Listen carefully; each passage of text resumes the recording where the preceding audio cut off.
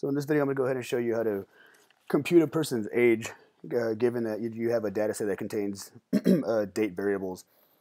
So this data set is called employee master, and it's basically just a whole bunch of information on employees, including their employee ID, their gender, how much they make, where they live. More importantly, for this exercise, we have a variable here of dates, and this is when they were born. And so we want to go ahead and create a new variable that shows their age. So for this first example, we're going to use we want to see how old they are at the beginning of the year. That is 01 January 2/15. So once again, for this, we're going to use the query builder. So we can go to the top up here, click query builder. Okay, so we want to keep all of our variables, so we can drag our whole table over. So we have to actually compute something. So we're going to use the computed columns, and then we go to new, advanced expression. This will bring up all of our functions. So we go to our list of functions, and for this we want to use the year diff function. The year diff function returns the difference in years between two dates. So we'll scroll down to the y's. Okay, so here's our year diff function.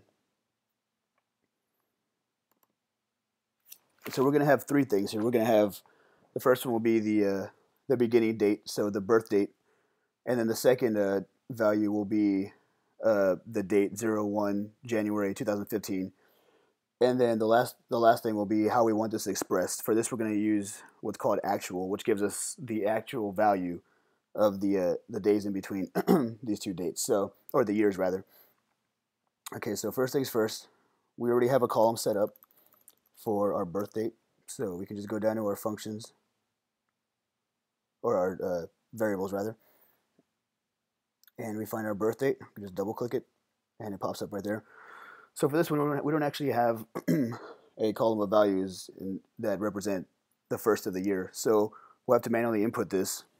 To do this, you open up double quotes, and we want 01 Jan, and it's only the first three. So the first three letters of the month, and then the 4-digit year. So you'll have day, 3-digit character, or three characters representing the month, and then the 4 numeric values representing the year. And so you close this, and no spaces, and you type in a D. This ensures that the output, or that the calculation, involves a date value. And then we can go to our, this will be our basis, how we want this represented. So we do in single quotes, and we type in actual, and this will ensure that we have the actual value.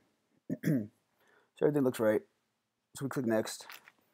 We'll go ahead and title this age at New Year.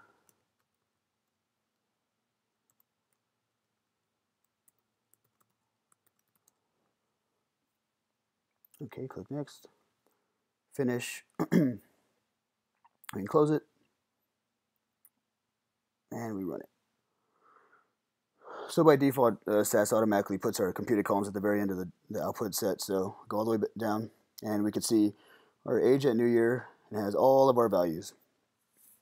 So these are the actual age of the person, and of course you notice the several decimal places, but in reality nobody ever says they're says that they're 36.76 years old. So to do this, we'll actually convert this to an integer to make it sound more more normal, if you will.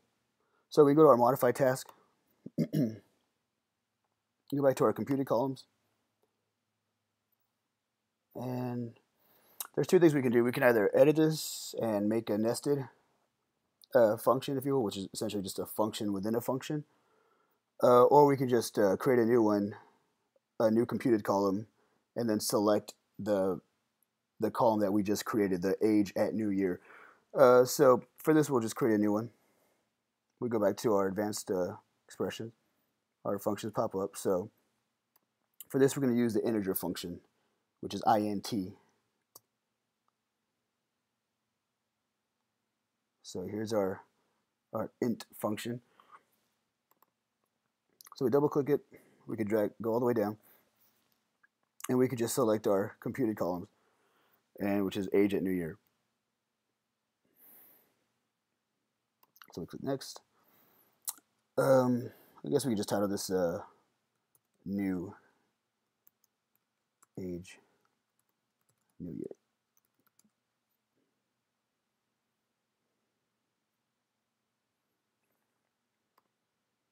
Okay, so we go ahead and run it. Scroll all the way down, and here you go. Now we have a column of integer ages. So you see, we just completely chopped off all the decimal places. This won't round; it will just literally just chop off everything after the decimal place. Now, also, we can also calculate a person's age given their birth date, and using the today date setup that SAS already has stored in here to see how old a person is, like at any given day, today, tomorrow, whatever. So we can click New, Advanced Expression, Next. So we do the exact same thing, except now we're not using the beginning of the year. Now we're actually seeing how old they are today. So we'll use the year diff function again.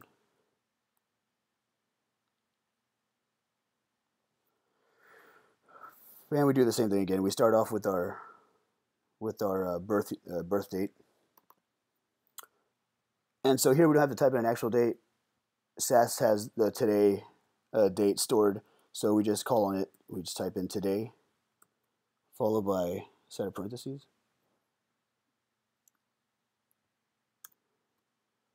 Then we'll use the actual basis again.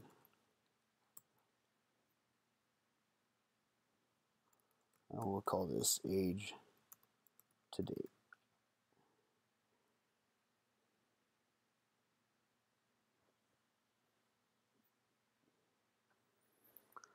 So we scroll all the way down, and here we go. Now we see how old they are today, as of today, given their birth date, and using the today date that SAS has stored in the system.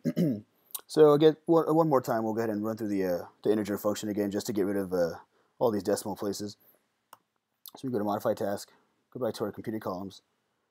For this one, we'll just change the existing computed column age today. So we can just double click it, pops back up. So we just call on we can just type in the integer function, which is just int. So we type in int, open it with parentheses, and then come all the way down. Just close this. So now we have these nested functions, a function within a function. Go to next, and just click finish. Close. So now we're going to replace this last column, age today, with the new version of it, which is just going to be integer dates, or age rather. We click on run. Come all the way down, and there you go. Now we just simply replace it. Whereas the first time we created this computed column with actual values, and then we created another one with just the integer values of it. This one we went ahead and just kind of did it all in one swoop to save you plenty of time. And there's just simple ways that you can to manipulate numeric values that include the date to find people's birth dates, or pretty much anything you can do, as long as you have columns represented by date values.